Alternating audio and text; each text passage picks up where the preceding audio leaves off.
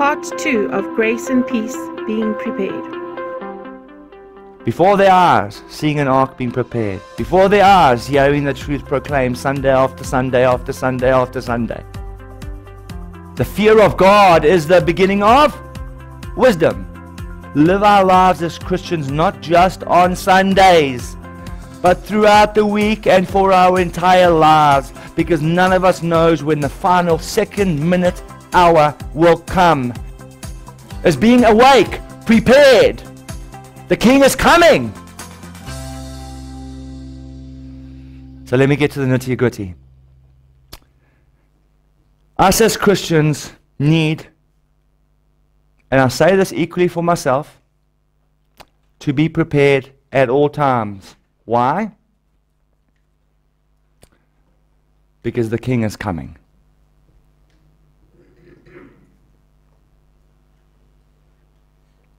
He might not come today. You might die today. But rest assured, Jesus Christ is coming. And that's why we are to be prepared. And I want to get very deeply into this morning about being prepared. I want this to be a shock factor for you. In fact, I want this to be a sort of a fear factor for you, because sometimes fear brings wisdom. The fear of God is the beginning of wisdom.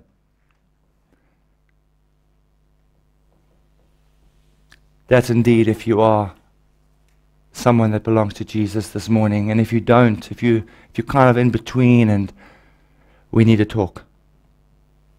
The point is, we need to live our lives in the complete preparedness. That is to say, we are to continually, Shane and you and any other person in any other church, old age home, any other house who calls themselves a Christian, live our lives as Christians not just on Sundays, but throughout the week and for our entire lives, because none of us knows when the final second, minute, hour will come. Hence, Priscilla.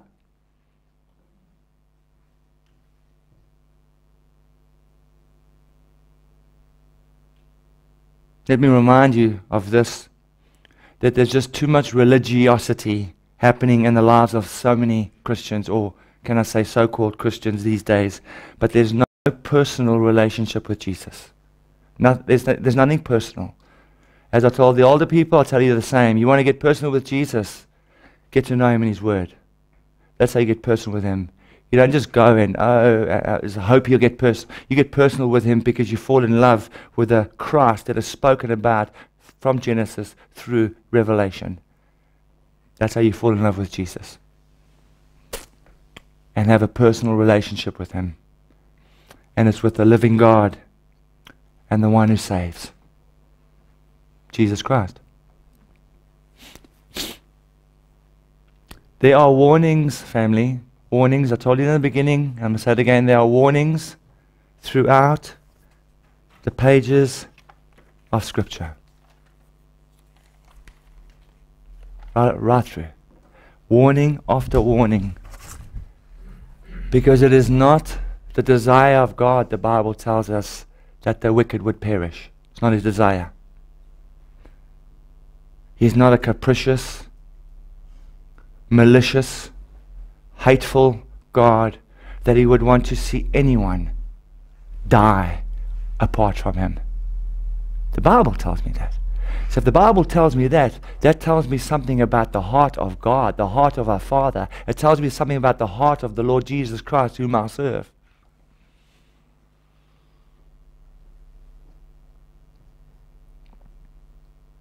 If one takes a closer look at the Bible, when you will quickly realize that throughout the pages, I've just said that, there's always some sort of continual warning. I challenge you. Please, for heaven's sake, buy yourself a Bible if you don't own one. Get one. The Japanese are coming. They are coming when you are relaxing. And when their planes came over the horizon, it was too late. They perished. Your adversary, the devil, is coming, and he is here. So God gives continual warning both to the ungodly, but more specifically to the Christian, those who belong to God. There is forever a warning given to people, non-Christian and Christian alike. Why do I say non-Christian? Because church, I look at all of you, you are the warning to the world. Start talking. Start talking. Start talking about the good news. Start striking up conversations, not of condemnation, but of salvation. You're the warning. You're the satiation in the kingdom. You are the alarms, the radar.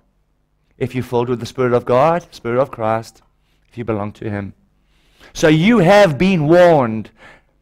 Now I want to go to the book of Matthew. We've been dealing with Matthew 24 on a regular basis on Tuesday nights, but I want to go to a section we haven't really dealt with, which has everything to do with this morning, as a warning to God's people.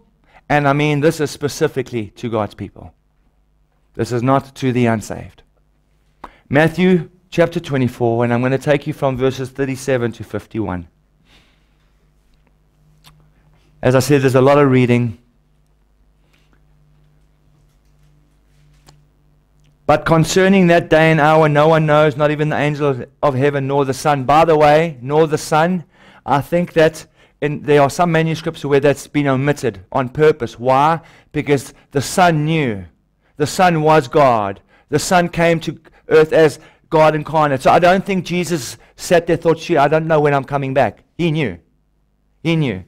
So if you will it for this moment, you may omit that phrase, nor the Son. But concerning the day and hour, no one knows, not even the angel of heaven, but the Father only. For as were the days of Noah, so will be the coming of the Son of Man. So as of the days of Noah, so as in those days, so will be the coming of the Son of Man. For as in those days before the flood, they were eating and they were drinking and they were marrying and they were giving in marriage until Noah entered the ark, and they were unaware until the flood came and swept them away. So will be the coming of the Son of Man. Then two men will be standing in a field. One will be taken and one will be left. Two women will be grinding at the mill. Remember, he's talking to Jewish people, so they're doing their Jewish things, their farm things. If anyone's a farmer over here, you'll understand what I'm talking about. Two men will be grinding at the mill, women rather. One will be taken, one will be left. Therefore, stay awake, for you do not know on what day your Lord is coming. But know this, that if the master of the house had known in what part of the night the thief was coming, he would have stayed awake and would not have left his house to be broken into. Therefore you also must be ready, for the Son of Man is coming at an hour none of you expect. Who then is faithful and wise? Now this is a rhetorical question. Who of you, church, and I'm talking to you, church, who of you is faithful and wise? By the way, and a bondservant of Christ, whom his master has set over his household, to give them food at the proper time. Blessed is that servant whom his master will find so doing when he comes. Blessed is that servant when his master comes and finds that servant who is the herald of his righteousness continually, living in truth, speaking truth, getting people to repent of their truth. When the master comes and he finds you doing that, that's what this is saying. You will be blessed for that. Truly I say to you, he will set you or him over all his possessions. But if that wicked servant says to himself, my master is delayed, and begins to beat his fellow servants and eat and drink it with the drunkards, exactly in the times of Noah, the master of that servant will come on a day when he does not expect, and at an hour when he does not know. And listen to these terrible words. And he will cut him in pieces and put him with the hypocrites. Who are the hypocrites? Is he talking to religious people, or is he talking to unsaved people? Who's he talking to? The religious people. He will take that person and put him where he belongs, with the religious people, with the hypocrites, who don't know Though they say, Lord, Lord, Lord, oh Jesus, hallelujah, come bless the Lord. And I'm not saying this to you people, I'm just saying in general. And he comes on that day and he finds you to have been a farce. He will cut you to pieces and put you where you belong, where there is weeping and gnashing of teeth. Christians are called to be, and what does Christian mean? You will recall, if you don't recall, I'll remind you, amongst many other things, it means Christ follower. That's, in those days, they were first called Christians, says the book, I think of, yes, in Antioch. That's the book of Acts, am I right? In Antioch, in those days, they were first called Christians. Why? Because they were Christ followers. They were Christ emulators. They were doing what Christ was calling them to do.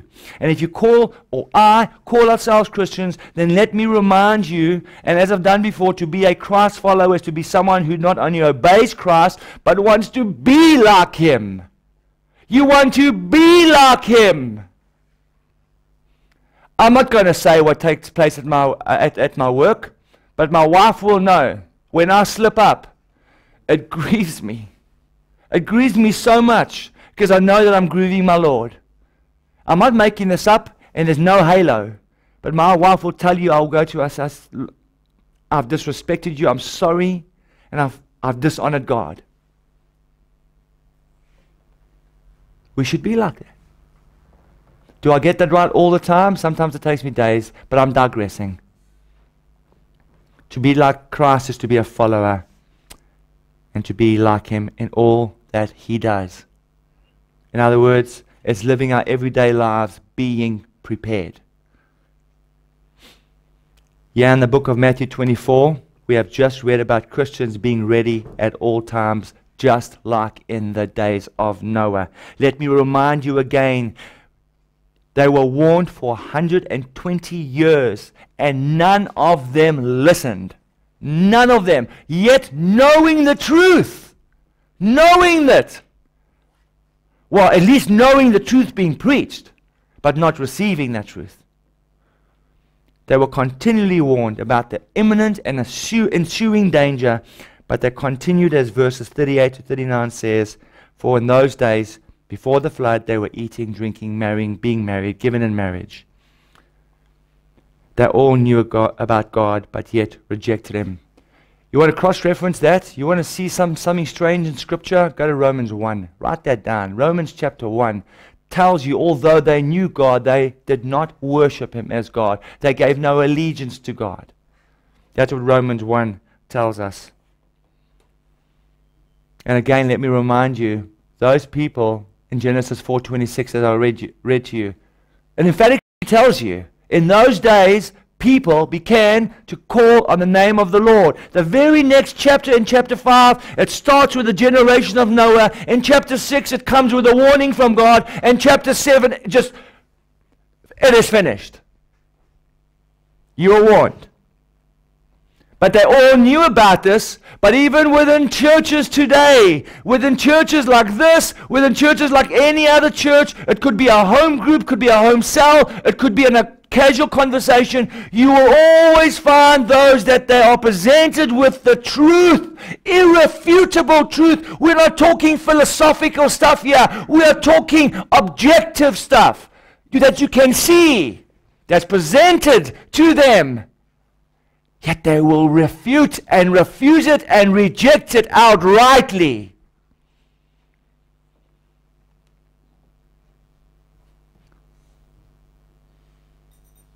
Matthew 24, 40 to 42. Where is that? Am I walking away from the camera? My wife's warned me for this is my final warning. And the next one's dismissal. 40, right? Then 2 men will be in a field, one will be taken away and one left. 2 women will be grinding at the mill, one will be taken away and one left. Therefore stay awake, for you do not know what day your Lord is coming. What does that mean? Well, I want to burst your bubble. The one taken away is not the one taken to Jesus. The woman left in the field is not the woman who has been forsaken by Jesus. And the man who is working and stays behind is not the one. That word taken away is exactly the meaning of being swept away by a flood. So be aware, because when the Lord comes, He gives you a parable, a parabolic analogy of it will be like two people. You and I, Daniel, Ek en jy. And we'll be doing our thing. And when the Lord comes, the one remaining, if that's you, and I was the hypocrite, like a flood I will be swept away to where? To where there will be gnashing and weeping of teeth. I'm saying that we get the Bible wrong, but we do not read what the Bible says. We read two men left in the field. There's a song written about that. But what it's saying is stay awake, be alert. Because just like in the days of Noah, they were eating, being merry, marrying, being given in marriage, and then suddenly the flood came and swept them away. And the ones that remained were the ones that were safe in the righteousness of God, because they truly belonged to Christ. That is the ark analogy, and that's the very same analogy that the Lord is using here. The one that is safe is going to be the one that is going to be safe in the ark. The safety, the safekeeping of Jesus. The one swept away, taken away, is the one that has been warned and warned and warned. And yet, unprepared. All religious stuff, but absolutely caught with your pants down, like the Americans. So by the way, the erroneous teaching that has been going through our churches all these years is that Jesus Christ is coming back, and sorry, forgive me, I know we speak about this on a Tuesday night, but Jesus Christ is coming back, and then he's going to, in a twinkling of an eye, the two men, the one taken away is going to be with Jesus, and the woman with Jesus, and then Jesus doesn't make a three-point turn, he makes just a complete U-turn and goes back to heaven. And the whole world goes through tribulation and Armageddon, and all that other stuff's going to happen. That's not what the Bible is saying at all. It doesn't say that. If you heard that teaching, completely eradicate that teaching. It's not what it's saying. There's context here. The text says the very opposite to what we have been taught as evangelicals, as a grach. We have been taught that in our churches for all our lives, that there will be sudden disappearance of the saints. Yes, there will be. And we'll go there, and I will show you there will be a disappearance. But not the disappearance that you're thinking of. And this text has been distorted by charismatics, evangelicals, Protestants, charismatics, you name them. For all our years we've been thinking that in a twinkling of an eye, the Bible says that, in a twinkling of an eye. But Jesus is likening that day to the days of Noah, the flood that destroyed mankind, swept those who were left, swept them. Well, those were taken away. The one left was safe in the ark. So that analogy, that parable in Genesis fits very neatly into Matthew 24, because that's exactly what Jesus is saying. You need to see the severity and the emphasis of what Jesus is saying. Just like the ones who did not enter the ark, they were swept, taken away. It is the same with those who do not belong to Christ at this time in the same manner. They will be taken, swept. Swept is actually a very strong word. Have you seen a raging river? We've seen what a raging river does. We used to ride tubes on a raging river. In fact, I don't even think that would have been a raging river then, because we came out alive on the other end. Some went from Windsor Dam, some went from the weir. Kevin, I know you'll remember that. I wasn't a man. I used to just take it from the bridge over here. I've never come from Windsor Dam. So I thought that was the shorter distance. But a raging river, you have to understand a tsunami that's coming in, and it just obliterates and crushes everything those left behind in there, just takes them away. It's not the other way around. People will be going on with their everyday lives just like we should do, by the way. We should be working. That's who we are. We should be going on. We're human beings created to do what we do. We should be going on about the busyness of our lives. But we have to be prepared on a daily basis. We don't know. In other words, we need to live our lives that emulate and glorify the Lord Jesus every single day. And when I say that, I know there's a bit of a hint of impossibility over there, because we are fallen creatures and we don't get that right every day. Let's just agree upon that. Right? But it should be leading us to repentance very quickly thereafter. Can I say that? And would you agree with that? You're going to fall? Are you going to repent? Jesus knows you all too well. All too well. So Matthew 24:42 says, stay awake, for you do not know on what day the Lord is coming. Jesus is not talking about physical sleep here, by the way. He's talking about spiritual sleep. That apathetic stage where you've just lost interest. It's like most of the youth groups, and I'm going out on a limb over here now, but most youth groups, you will have the poor old youth pastor preaching from Friday night, every Friday night, and 99% of the youth are there just for the tea and cookies, and maybe for a bit of nookie. That's what they're there for. And we think we're doing our time of service. Oh, I've got 100 people at youth tonight, praise God. Well, 99%. How do I know that? When I went to youth first, I used to go there with my clip drift, my gin, and my Obies. Right? They knew me all too well. Right? Because I'll say, hello, everything's hidden. Do my roll call and everything to the bush. Get fraught. And so did most of the other youth come get fraught with me. Why have I actually said that? It's talking about spiritual sleep. Apathy. That's what we should be preaching to young people. That's what we should be preaching to the church. We should be saying, be alive, be well, be awake. The only way you can be awake is like Douglas told me just now. You know what, Shane, you wake up 2 o'clock in the morning. Pick up that Bible. I said, you asked me what you were doing. I said, I was reading my Bible because I couldn't sleep. He says, good, that chases the demons away. Hallelujah! That's what we should be doing. Is being awake, prepared. The King is coming. Asande. Asanda. Just so many Christians, people, listen, who are living their don't care attitude, lifestyles, apathetic.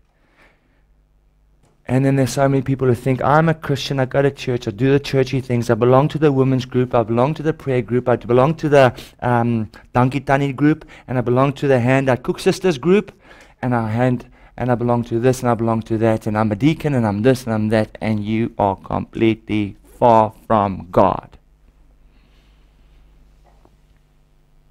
And they do not know the Lord Jesus Christ.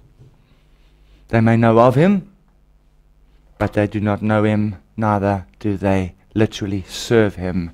And when I say serve Him, your service to the church, whatever you do in your churches, wherever you do, that is a good thing. The Bible calls us to do that. Don't get me wrong. But when we serve Christ, it means we are His, and He is our Lord. What He says, we do. That's what it means to serve. We love to serve one another. We're called to serve one another. Glenna's right. She's got a servant's heart. She does. I know she does. But that's not the serve that's talking here. It means your heart is His. Look at that. If they truly knew Him, their very lives would reflect His image. But it seems that many Christians live in exactly the same way as the world does, and we cannot tell the difference between the world and the Christian. I don't have anything against tattoos, by the way. I don't want a tattoo myself, but you would have a guy belonging to the Hells Angels who's got tattoos from top to bottom, and you'll have a Christian who's got tattoos from top to bottom. Who's the Hells Angels guy? No one can tell the difference. I've just picked on tattoos. Please, if you've got a tattoo, go ahead. Have 2 more. I'm just saying, there are Christians, you cannot even tell the difference between them and the world. They look exactly the same. Christian means Christ follower. Christian means you are like Christ. And if we are like Christ, I promise you, Gillian, would you agree with this? We have people that come into our store, Muslims, who recognize the presence of God immediately. Am I right? I'm not a groot kop, but I want to be like him. That's what we should be doing. God calls us to live as Christians apart from the world, not like the world. Apart from the world system, not like the world system. That's why there's so many Christians unprepared, because there's a false gospel going out that the Japanese are not going to attack. God is love. We're fully equipped. I'm there at youth on Fridays. I'm there at the prayer meeting on Wednesdays. I'm there on Sundays. I hear the word. Yes, it's so lovely, but completely unprepared, because you do not know the one whom the word is speaking about. I'm challenging you as I challenge myself. Sweethearts, 1 Peter 4. We are exhorted to do this, so as to live for the rest of the time in the flesh, no longer for human passions, but for the will of God. Verse 3, for the time that it's past suffices for doing what the Gentiles want to do, living in sensuality, passions, drunkenness, orgies, drinking parties, and lawless idolatry. With respect to this, they are surprised. Now, hold on. With respect to this, they are surprised when you do not join them. Come on.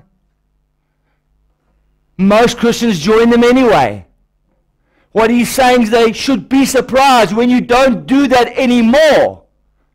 You've said no, no more. There's the line, no more. I did that, no longer. Oh, you cloister cookie. Oh, you monk. Oh, you all this and oh, you all that. So what? I belong to the King. That's our anthem. We are unashamed of the gospel of Christ. I've told you this over and over and over again.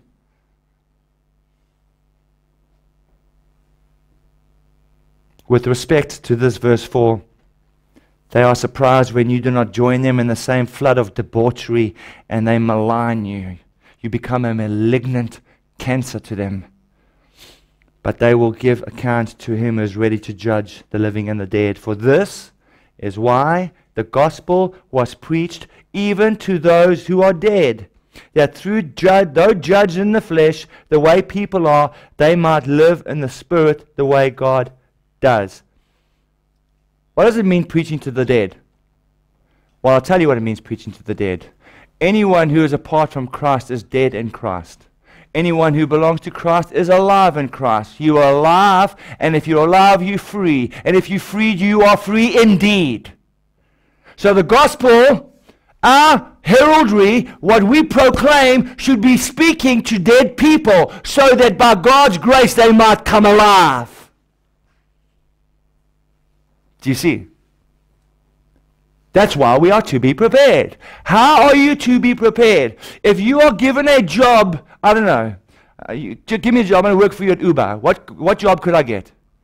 Just a simple job. Your assistant. So I sweep the floor. So I get to sweep the floor, right? So I'm prepared. That's the agreement between you and I. I'm prepared to sweep the floor. But in the second hour, I want a raise now. And if I don't get a raise, I'm going to strike. Bye-bye. Now, why did I say that? Thank you. Are you following me? Thanks for reminding me that. I tell you, family, sometimes the Word of God just, that when I read it, it fills me up. It really does. It fills me up. I think I plan a sermon and I go all over the place for forgive me. Because the Word of God is alive, it's breathing. Matthew 25, and I think we need to end. Matthew 25, 1 to 10, the parable of the 10 virgins. I'm not going to get too deeply into it because of time, but let's read it together, all 10 verses.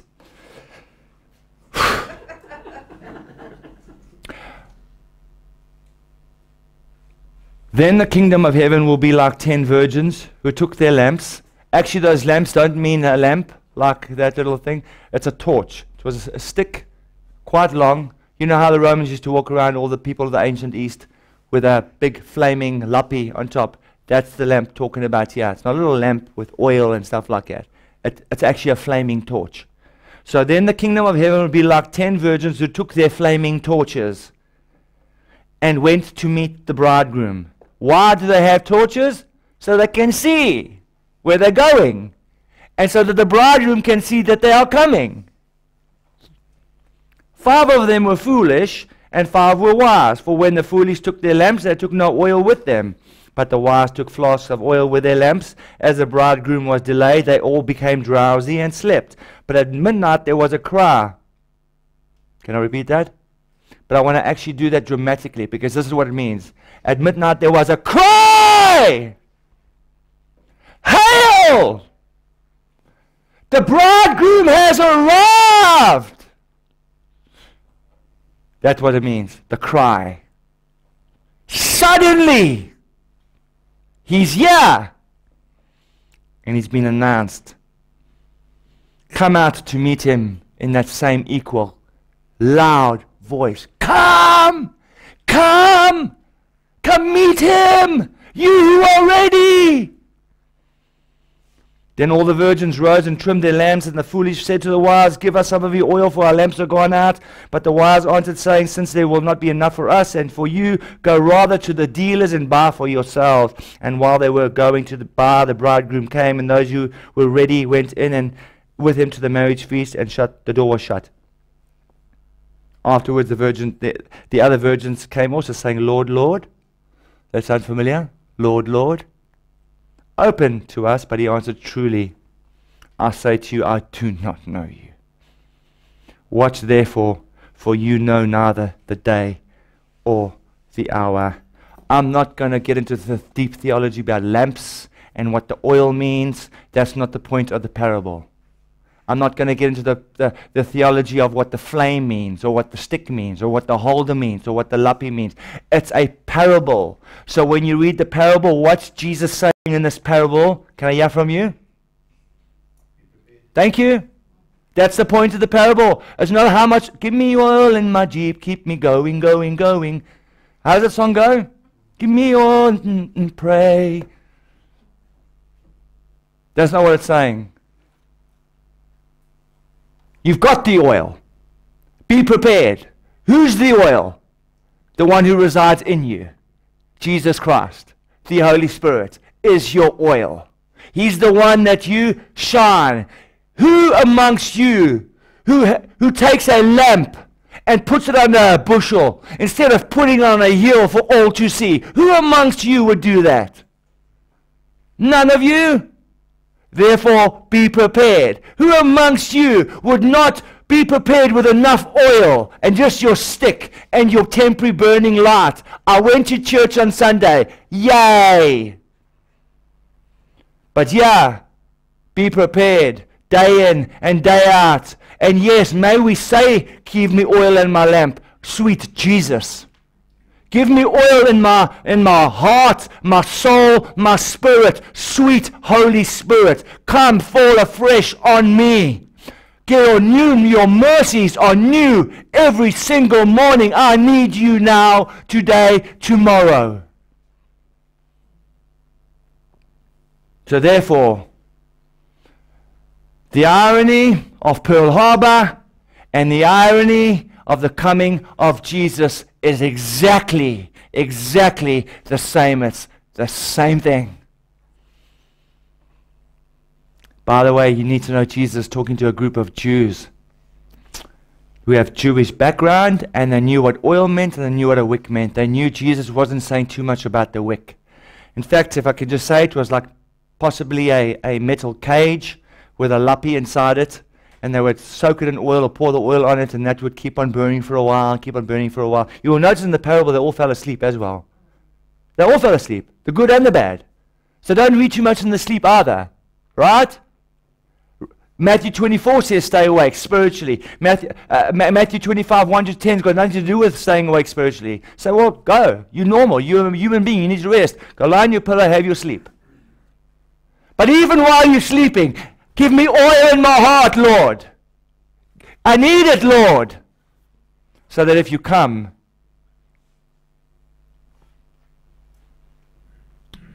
and when they were going to buy, the bridegroom came, and those who were ready, says verse 25. Can you notice one thing? And then I said I want to end. I'm going to say it one more time. I want to end. The bridegroom came to the bride. The bride never went to the bridegroom like we've been taught. And you sucked up into the air. No. Jesus is coming down to the bride. And he's coming to meet the bride. And there's going to be a cry going out. But this time not from some herald across the street, but by an angel, a host of angels, by the living God. Because 1 Thessalonians 4:13 to 18 says this, but we do not want you to be uninformed, brothers, about those who are asleep, that you may not grieve as others do, who have no hope. For since we believe that Jesus died and rose again, even so, through Jesus, God will bring with him those who have fallen asleep. For this we declare to you by the word from the Lord, that we who are alive, we who are left until the coming of the Lord, will not precede those who have fallen asleep. I will explain that to you next time, if we have a chance. For the Lord himself, now listen, for the Lord himself, verse 16, will descend from heaven with a cry, a command, with the voice of an archangel. It might be Michael, it might be Gabriel, but it's going to be the voice of his top herald, that the King has come. And the dead in Christ will rise, and then those who are alive, who are left, will be caught up together with him to meet him in the air, and so they will always be with the Lord. So again, there will be a disappearance, but the disappearance is the delegation to come. Oh Lord, come. We've come to meet you, and you've come down to earth to be with your bride. That's what it means. Jesus does not make a U-turn there. By the way, it ends with verse 18, therefore encourage one another with these words. He starts off to say, do not be uninformed. It means do not be willfully ignorant, do not say you never knew the truth, or continue in your sin. Those three meanings. Don't be ignorant, don't continue in your sin, and don't say you never knew. And then let me end and say, encourage one another with these words. What does it mean? I found it completely astounding when I read what this actually means. It means this, you people, and now we're going to pray. It means you people, how are you to encourage one another with these words? You are to make a call from close beside each other. Close beside each other. That means we're on guard for each other. We're standing guard all the time for one another. What? Through prayer, friendship, whenever we see each other. That's what encouraging each other with these words means. Believers are to personally make a call which offers up evidence of the Christ that is in them. You don't just go with a pamphlet too and stand on a soapbox and say, Jesus is Lord, you're going to hell. Who cares? But yeah, it's saying, listen, let me explain to you. I'll come aside you. Let's reason together. Family.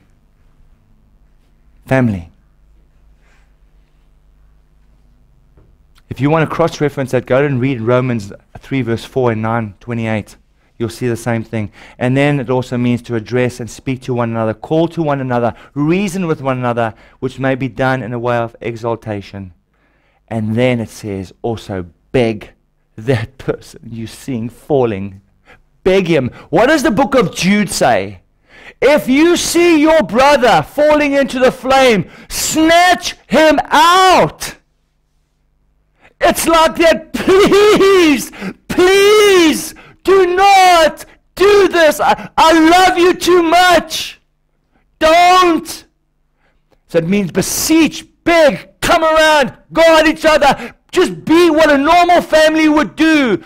If my son were to ride, remember my son first Christian learned to ride bicycle, he went straight in front of a car after I told him not to. I thought my son was going to be dead. I gave him such a smack because I got the fright. I know there's people that believe that you shouldn't smack your kids. I believe you should smack your kids. So I beseeched him. I warned him, don't do that again. You will die. It's the same thing here. Encourage one another with these words. The King is coming. Be ready. Let's pray.